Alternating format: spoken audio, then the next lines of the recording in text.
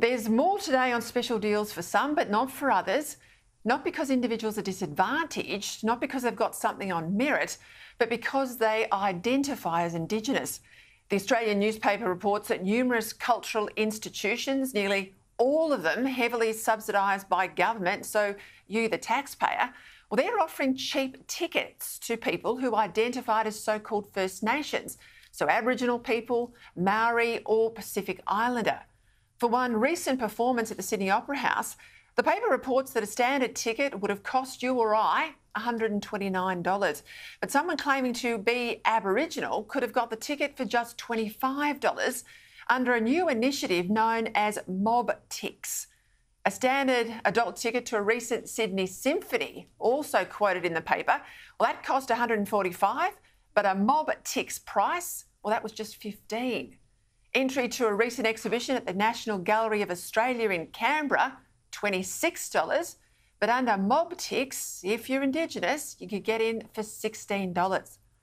Other institutions also offering Indigenous Australians these discounts include the Melbourne Symphony Orchestra and the Sydney Fringe Festival. The institutions concerned justify these discounts as a way of increasing Indigenous access to cultural events. But since the Aboriginal people attending such events are likely to be from well-to-do urban areas, well, this just looks like another race-based distinction. I mean, how often do people from remote Australia, black or white, get to Sydney for the opera? I grew up in the country, so I know a ticket to any event in the city, well, that means travel costs, it means a night in a hotel, plus the actual ticket itself. Now, fair enough, wanting more people to attend cultural events, especially people on lower incomes, well, that's a good thing. Fair enough also wanting to make allowances for the tyranny of distance. But if that's the case, offer a discount to people on low incomes, like pensioners or those living outside our capital cities.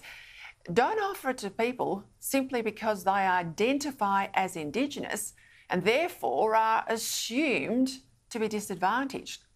I mean, I reckon it's demeaning to assume that just because someone is Indigenous, they can't pay their way. It's also a scheme where, as reported today, there's no checks and balances here. Anyone can identify as Indigenous to get the cheap tickets and no proof is required. So theoretically, taxpayers could end up subsidising anyone who ticks the box on Indigenous, whether they are or not. Now, it's difficult to avoid the suspicion here that these government-funded institutions are simply leaping aboard the indigenisation bandwagon, of which The Voice is the great example. Like the now ubiquitous acknowledgements of country every time someone gets up to make a speech or any time a plane lands anywhere. Like the now routine flying of the Indigenous flag co-equally with our national flag.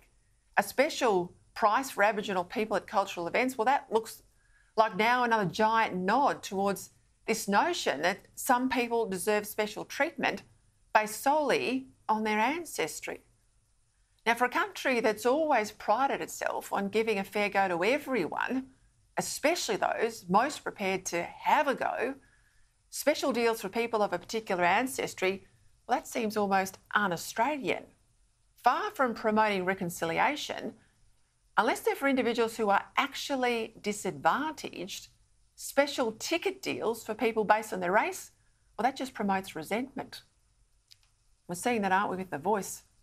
No wonder that as this Voice campaign goes on, more and more Australians each day are rejecting the Prime Minister's plan to divide us by race.